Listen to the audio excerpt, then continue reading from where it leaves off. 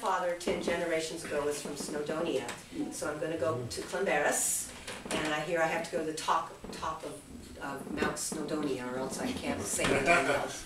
I think I'm taking the train, though.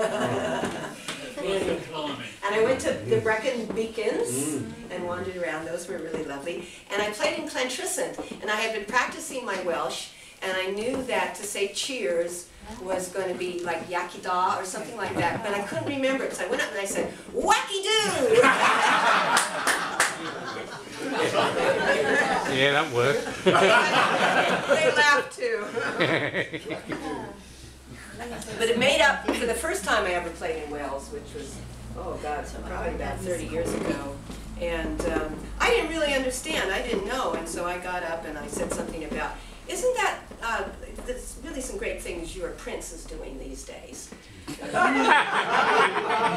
everybody kind of sat there, kind of like, and they were too kind, you know. But during the break, somebody came and set me straight.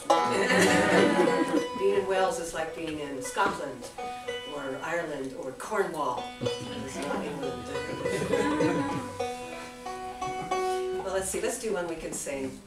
This is a beautiful song. This was written by Cy Khan, who is a contemporary Appalachian songwriter. Mostly writes songs about labor, unions, and environmental issues. But this is a love song called Wild Rose of the Mountains. And all you have to remember is honey, sugar, and water. Get the chorus.